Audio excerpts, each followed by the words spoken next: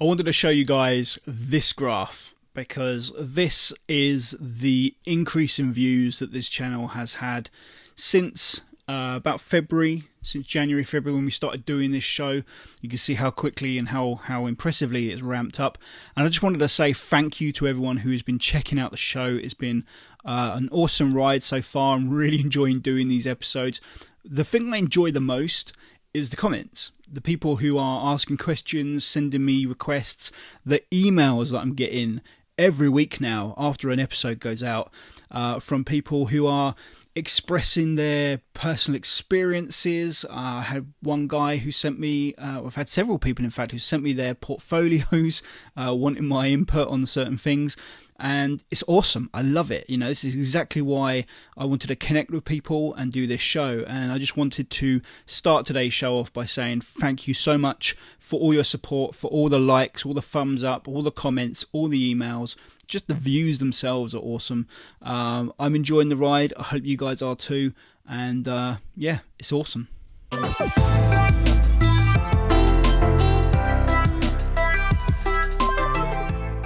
Okay, welcome to the FTSE Show, episode number 32.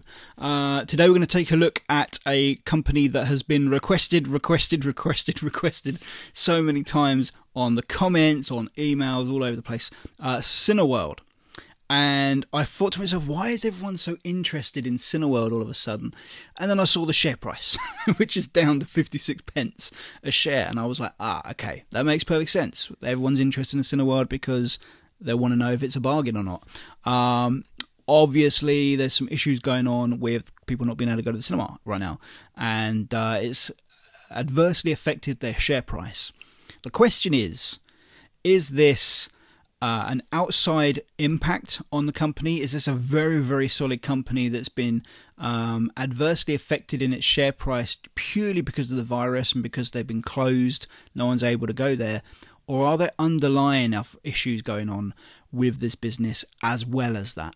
In which case, that makes all the difference as to whether or not this is a bargain or whether or not it deserves to be down there at that sort of 56 pence a share. So that's what I went into this analysis with, that agenda of trying to work out, is this a bargain or not? Are there any underlying issues? Let's dive into the numbers and check them out. Okay, time to take a look at Cineworld Group PLC. EPI code is CINE. They're in the FTSE 250 index in the travel and leisure sector. So first thing that stands out for me is the revenue growth, which has been very consistent over the last, let's say, 10 years. And then we've seen a massive spike in 2018, 2019. And that was following the acquisition of Regal Entertainment, which is a massive jump for this company in terms of size. And they've dramatically increased the number of screens that they now own and have significant presence in the US. So this is a much bigger company now. I mean, from 2008, looking at their just shy of 300 million revenue to the 4.3 billion revenue just some 12 years later is a significant growth in revenue, and it's a great acquisition. What a great acquisition for that company. So let's go a bit deeper then into what's going on behind the scenes. Well, gross margin's relatively low. It's been sitting about, on average, about 25-26% a year. So the cost of sales are quite high. The cost of sales eating up about 75% of the profit straight off the bat. So whilst that growth in revenue is very exciting, they're still losing 75% of that, and that figure has maintained itself in 2018, but actually we've seen an improvement in 2019 in so much that revenue has grown much faster than the cost of sales have, and in fact the cost of sales have gone down somewhat, resulting in a gross profit of 1.6 billion, which is far higher than what they were getting before, far higher than the 2018 numbers as well. And so they're keeping about 37% slice of the pie as of 2019, which is still low, but it's way better than what it was, and that may be, you know, a sign of things to come, moving in the right direction perhaps. Expenses are at a level that we would be comfortable with. As of 2019, 55%. Historically speaking, on average, we're looking at about 53%. year on year. So I mean, it's gone up ever so slightly, but still well within the regions of what we would be looking for in terms of an efficient company with a good level of expenses relative to their size. So that's all good, no real issues there. And then we come down to the interest on debt, and now that's jumped, that's spiked big time, and that may have something to do. I haven't got all of the ins and outs of Cineworld. I'm just looking at the raw numbers here, but obviously debt levels have gone up, and that may have something certainly to do with the acquisition of Regal Entertainment, I would expect. Debt levels up until that point, we're sitting at 8.6 million, 3.4 million, 10 million by 2017. All very easily consumed figures. Then in 2018, following the acquisition, up to 171 million, now up to $500 million in interest alone on debt. So I'm expecting the debts to be relatively high. That's taking up 75% of the operating profit. So that's really hurting them right now, that debt level. We'll look at debt in a bit more detail just to check that is the case. But when we come down to net earnings, this is the impact that it's having. So 2018, only 6.1% net earnings, which is very average. It's not bad, but it's very average. And then down to 3.3, that's when I start to really lose interest, because that margin level is just too thin. It's just not enough. 3.3% profit is very, very small. Of the 4.3 billion that came in, they're only keeping 145 million in profit. So it's very, very small, very, very tight margins. All you need is a spike in expenses or a spike somewhere else to wipe that out and for them to have a losing year. And unfortunately, these numbers don't lend themselves well to strong share price growth. I haven't looked at the chart yet, we're going to do that in a moment, but I would expect to see that these numbers not lending themselves too well to the share price. But as an investor, this is movement in the wrong direction for me. So since the acquisition, we've seen a real drop-off in profits, and I would need to see evidence, i.e. fact, that these numbers are turning around before I could consider investing. I can't invest in a company that might turn it round, that might have a great future ahead of it. Many investors do, but those investors often lose money because they'll make predictions and they'll get it wrong. I'm not that kind of investor myself. I would rather wait to see evidence that things are going in the right direction and they're ticking all my boxes. And unfortunately, we've got too many areas here that just aren't quite right. The cost of sales still being a bit too high. The interest on debt levels being far too high, and the net earnings being too low. And unfortunately for me, that's not quite good enough. Looking at the balance sheet then, we can see here that debts massively outweigh short-term assets. So short-term debts, let's look at the current liabilities. Total current liabilities 1.4 billion. Total current assets only 400 million. So yeah, massively outweighed there. And if we look at the short-term debt borrowing, we're looking at 133 million. That's okay, that's not too bad. But when we look at debt levels, that's a massive concern for me. 3.4 billion of debt. That's obviously got something to do with the acquisition of Regal. Yes, of course, the revenue has gone up considerably, but look at those debt levels. They've gone up considerably as well. It's a jump of 3.4 billion from 2017 to 2018. And based on current earnings, because this is how we work out whether or not they're taking on more than they should be taking on in terms of debt levels, because debt's relative, right? Depends on the size of the company and the amount of money they're making. Well, this is a company that's currently making 145 million a year in profit, and they've got 3.4 billion debt to pay off. That's going to take them 24 years at current earnings power. That's a lot, and that puts me off considerably. That keeps me well away from this company. That debt level is just far too high, and we got that clue, didn't we, when we were looking at the interest on debt. Just on the interest on debt alone, it's costing them $500 million a year. They need to get that debt level down considerably. Now, in the last year, they've knocked that down by 400 million. That's a great start, but unfortunately, revenue fell that year as well, and so we're now looking at 3.3% net earnings, and as a result of that, it's going to take them even longer to pay off still what's remaining. It doesn't give them a lot of profit. They're not making a hell of a lot of profit to be able to pay that off in the forthcoming years. So that's a concern for me. And again, I would need to see all this turning around before I'd even consider looking at Cineworld Group as an investment myself. I need to see signs of that debt decreasing for a few more years, I would say, and I want to see net earnings above probably 8-10% before I'd even consider getting involved, because those numbers are all pointing in the wrong direction. All of these numbers are pointing in the wrong direction since their acquisition of Regal. Listen, it's a great acquisition. You know, I love it when companies are buying other companies out and they're growing and they're using, you know, they're doing it in that way. It's very exciting if you're a shareholder. Because there may well be great times ahead. But at the moment, we're not seeing any evidence of that. Yes, they've grown in terms of revenue, but all their costs have gone up as well, considerably, as well as the debt.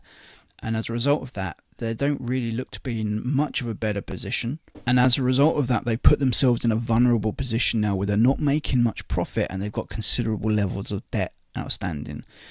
Now, there are many investors out there that are more than happy to invest in companies that they think are going to do well in the future based on what might happen or what someone says might happen or what the company's plans are. And that's fine. I totally get that, totally behind that, but that's just not how I do things personally. How I do things personally is I want to see evidence that things have turned around before I jump on. Now, that can make me late for the party in comparison to other people, but the difference here is that there is a party. And there are many investors out there who will invest in companies because they hear something's going to happen or they get promised all these amazing things and they never come to fruition, and they ended up, you know, holding on to a company for 6-7 years waiting for this great thing to happen, and it never materializes. I want to see proof in the numbers that things are changing, and at the moment with Cineworld, we're not seeing that change. We're not seeing those improvements. Yes, revenue's gone up dramatically, but so have the costs, so have the debts. And as a result of that, the actual profits have gone down since the acquisition, and that's not something I'm particularly keen on. Retained earnings looking pretty healthy, I would say, 2.6 billion as of 2019. It has fallen about 16% in the last year, but obviously it did rise considerably from where they were at 224 million back in 2017. So I would say those are very healthy retained earnings figures. The return on shareholder equity isn't particularly strong. Equity sits at 2.9 million. So to wrap this up before we move over to the chart, I guess for me, I'm all behind the acquisition. I think it's great. But right now we're seeing an increase in interest on debt. We're seeing an increase on debt. We're seeing an increase in costs. And we're seeing dropped earnings as a result of the acquisition, and so it may take them a few years to turn that around and to really make turn their acquisition into a major benefit.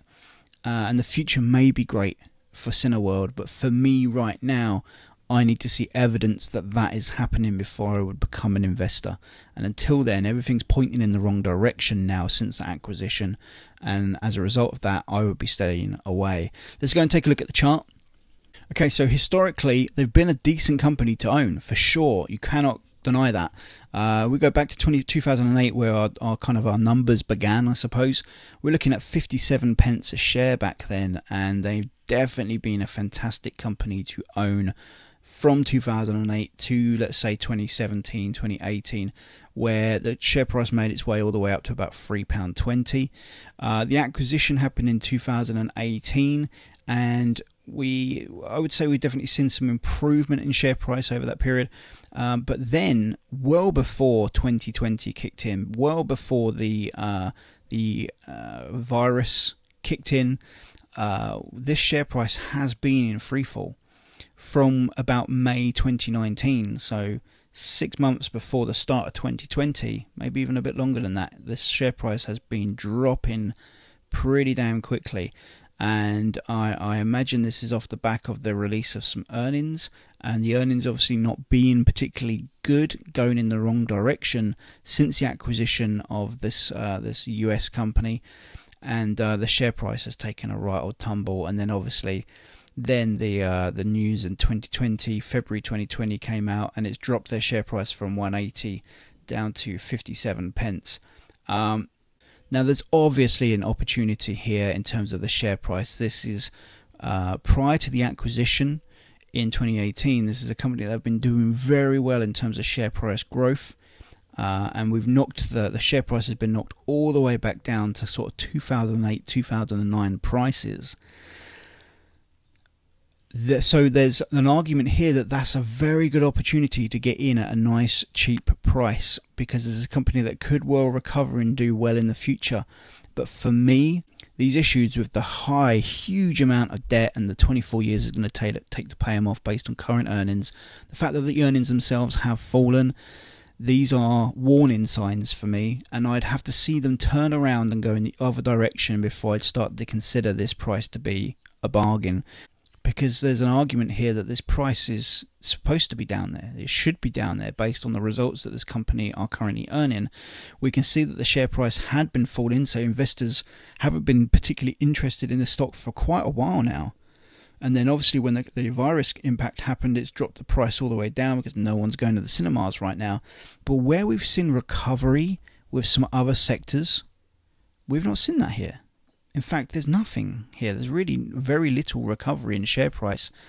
That may be telling us something here in terms of the way big investors feel about the outlook of this company. This is a company they've just taken on a huge amount of additional expenses, and now this has happened to them.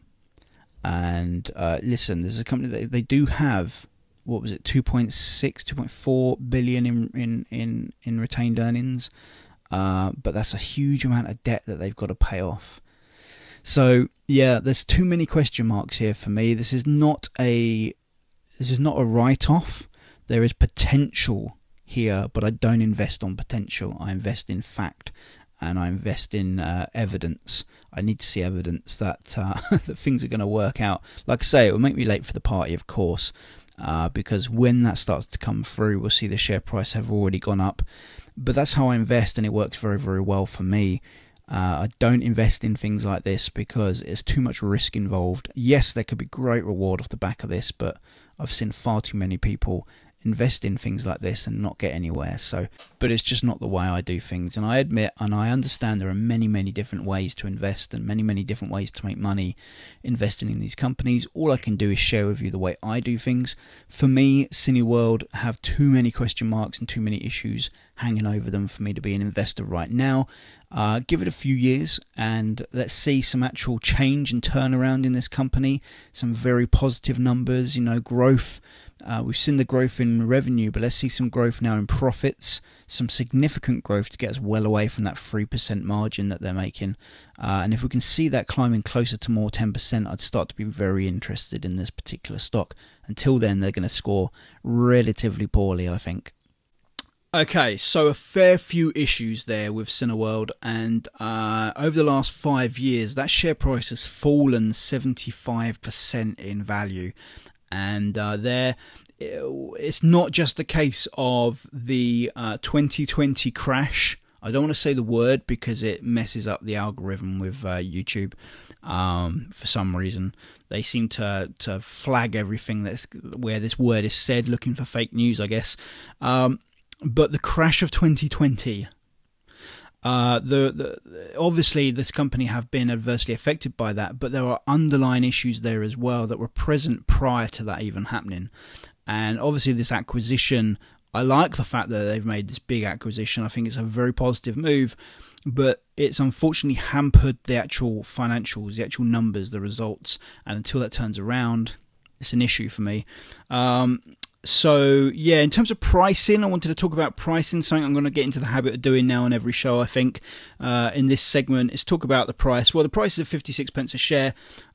It's actually a really good price for what you're getting in this business, not kind of forgetting where they might be going in the future. If we look at earnings per share, sitting at about 13p a share. So if you're buying at 56p a share, then on a per year basis, if earnings stays around the same level, you're looking at about a 23.2% return, essentially. So if you were to buy if you could afford it, buy all of the outstanding shares in Cineworld for 56p per share, then your earnings per share would be about your earnings would be about 23.2% return on your investment. Obviously, the return on investment being very important in terms of how much you spent on the share. So 56 pence, it's a steal in that respect. We can also look at the price in terms of the assets that the company owns, how much assets you're getting in relation to the price you're buying for. At the moment, based on the number of the equity of the company, so assets minus liabilities equals equity, split across the outstanding shares that are currently available, you're looking at £2.14 in equity a share.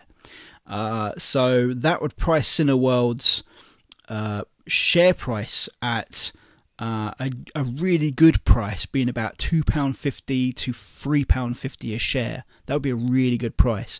We can get it at 56 pence a share. So price-wise, just price-wise alone, it is a steal. It's a really cheap price. The issue is all the underlying issues there, the problems, the 3% net earnings. So if you've got real strong belief that you think Cineworld is going to recover and do very, very well in the future, then this is a great price to get in at. I'm not interested. There are better opportunities out there. There are great opportunities out there for companies that look far stronger, that don't have that downward trajectory, that don't have the downward trend in financials, that don't have the debt levels, all the issues that are there. There are better opportunities out there for me, so I'm not going to be an investor here. But I could understand if someone was lured in by that 56 pence per share price. I honestly think, though, that it probably deserves to be quite low down there. And they haven't scored very well, unfortunately, because of the trends, because of the financials. Nothing to do with the price. The price doesn't play any factor in any of these points here. The points here are all focused purely on the financial performance of the company and the factual information there, because the price analysis is somewhat opinionated, somewhat subjective, depending on how you want to work it out.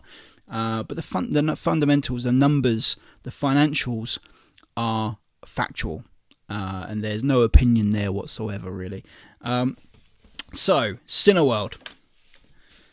Unfortunately, we are getting the red pen out. It's just, the numbers are just too poor, unfortunately. It's not atrocious. It's not terrible. They're not the worst company we've looked at. There is potential there, but I don't personally invest in potential. I want to see actual factual information and factual performance before I start to get involved. Everything's going in the wrong direction for Cineworld, and unfortunately it affects their score. They get a minus 23 points. Let's get them up on the board. So up there on the board in 21st place, joint with Domino's, interestingly enough. But yeah, unfortunately, just too many issues. Something that we're going to be doing every week now, obviously, as we add more companies to this list, is we're going to be knocking a company off. And unfortunately, the Rolls-Royce share, gone. Just relegated. We just get rid of them. So that's it. Rolls-Royce are gone, along with Dixons, who have gone as well. So, but not much more to say about Cineworld, to be fair. I'm not an investor. I'm not someone who's interested in Cineworld personally. It's going to be interesting to see how they roll out keeping 2 meters apart. I mean, how are you going to pull that off in a cinema is going to be pretty tricky. I remember seeing an interview with the head of UK theatres, who was saying that the 2 meter distance isn't possible purely because once you have segregated everybody by 2 meter distance, you can only fill the auditorium by 20%, and if you're only getting 20% of people in on shows, the shows become uneconomical to run. They can't run them. It's not going to make any profit or run at a loss. And so you're going to find something very similar in the cinema situation as well. And so I'm not sure how Cineworld get out of this before this vaccine eventually comes out. I'm not sure how that is going to play out.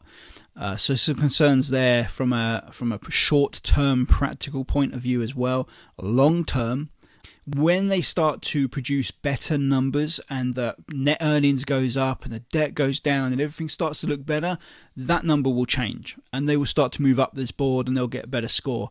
Until that happens, I'm not an investor. Thanks for watching, guys. I'll see you guys next week. Cheers.